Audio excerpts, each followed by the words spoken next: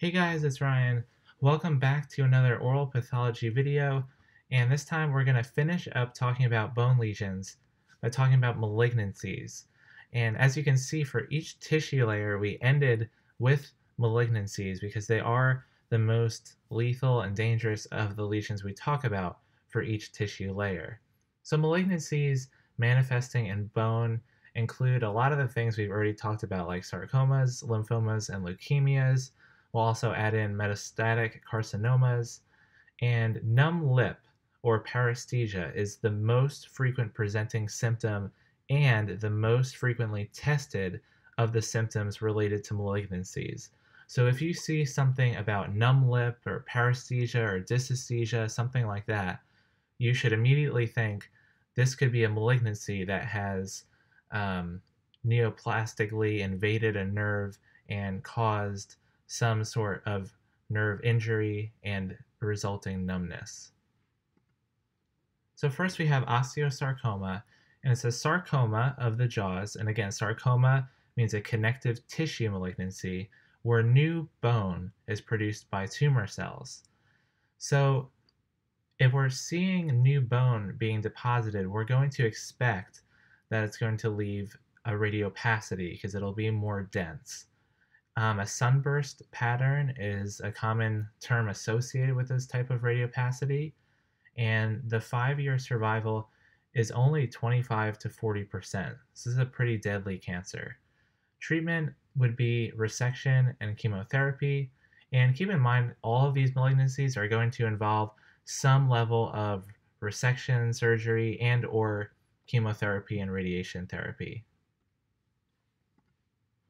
Next, we have chondrosarcoma, which is actually pretty similar to the last one, except it's a sarcoma of jaws where new cartilage is produced by the tumor cells instead of new bone.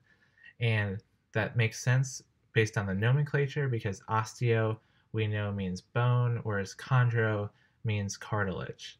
So the same presentation and treatment as the previous one, and it's more common involving the condyle due to its cartilaginous origin.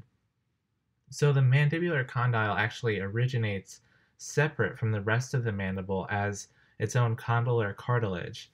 And so its cartilaginous origin predisposes it to this condition more so than, say, the anterior maxilla. Next, we have Ewing's sarcoma, which is a sarcoma of long bones involving these things called round cells. Here's a picture of them. They're basically undifferentiated mesenchymal cells, and they're very round, but a lot of cells are round. So we go by this name in particular. It's basically something that I would definitely know associated with Ewing's sarcoma. It actually seldom affects the jaws because, like we talked about, it's mostly affecting long bones like the femur. It affects children mostly and involves pretty intense swelling, which you can see here in this axial radiograph. And again, it seldom affects the jaws, so not frequently asked about in the board's exam, but something just to have in the back of your head. And lastly, we have metastatic carcinoma, which I hinted about earlier in this video. And it involves pain, swelling, and especially that cardinal sign, paresthesia, or lip numbness. Ill-defined changes are noted, as you can see in this x-ray. The borders are very diffuse, they're not well defined at all. There's the inferior border of the mandible has eroded away. So very, very interesting presentation here. And it's a metastatic carcinoma, which means it originated somewhere else in the body and then spread to the jaws, and now it's manifesting there.